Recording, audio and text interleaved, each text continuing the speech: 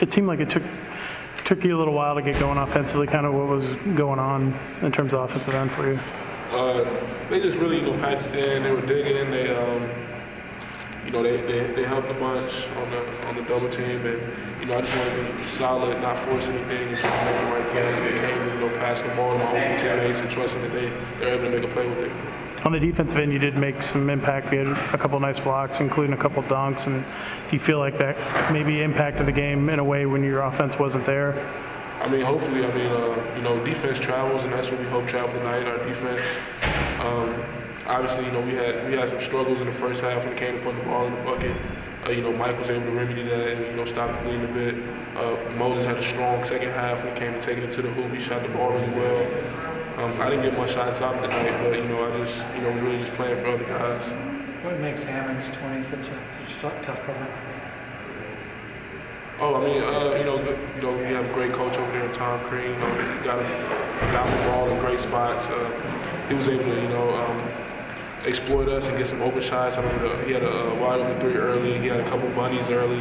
Had a quick 7 on us. So just plays like that. And of course, he's a good player, so he was able to make plays around the rim and finish some. Shoot from the foul line, a good percentage.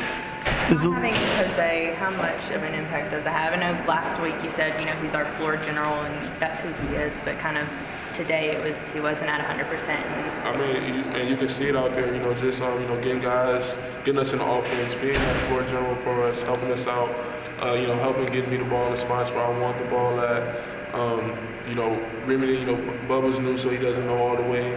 Mike's more of an aggressive scorer, so just being able to get us into a good balance of sorts on offense. Jose just being able to score the ball, having the IQ to know, how to get guys the ball in the right places, and we really missed him out there tonight.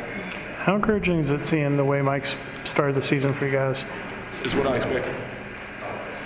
And I imagine that will benefit you probably the most of anyone on the team because he can't double you as much if he's shooting like that outside. Exactly. So, I want him to continue to be an aggressive scorer, continue to put the ball in the bucket. And, he's at a high confidence right now, and we have confidence in him and what he does. So, hopefully he can keep it up, and that'll make us a really good basketball team. Moses, he finished last season so strong. In the second half, he was on his game. What would it mean to have that Moses 100% of the time for this team? It would mean a lot. Just his aggressiveness and, him learning how to, match that aggressiveness on offense and still being able to, get others involved and still be able to play a high-level basketball game. But when he's aggressive like that, it's not too many players that can stop him one-on-one. And, they found it out. We came out aggressive in the second half and was able to get buckets. I just got to be better on defense and stopping them. I feel like they had some, it was a while we was just trading buckets, and we can't do that, not at this level. If we were going to break it and, win, we had to be disciplined enough to stop them on that end on the court because, Mike and Moses, those guys were being really aggressive and they were able to get what they wanted. So you got to be better on the defense end. Hammond's had the hot start in the first half and then Edwards started to take off in the second. Defensively, what changed from the first half to the second half? Defensively, they were able to. They had some big threes throughout the game. We had Crump hit one. That was a big 3 for them. Of course, Edwards, he's a great player. You expect him to do what he's going to do. Hammonds came out with a hot hand early, and he was able to stop some of the bleeding for them offensively. So, a lot goes into a basketball game, and those guys, they did a lot right, and they did enough to beat us. You were saying the other day about how you kind of learned about this rivalry. Does this one feel different that you lose here or than other games? It feels horrible, especially, me having a subpar game.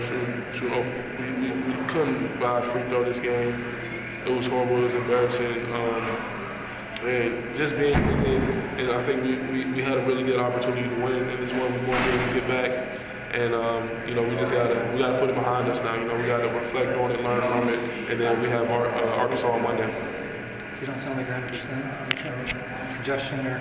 Well, I'm still sick, so I've been having the flu lately, man. I got a bacteria, so I'm on my Z.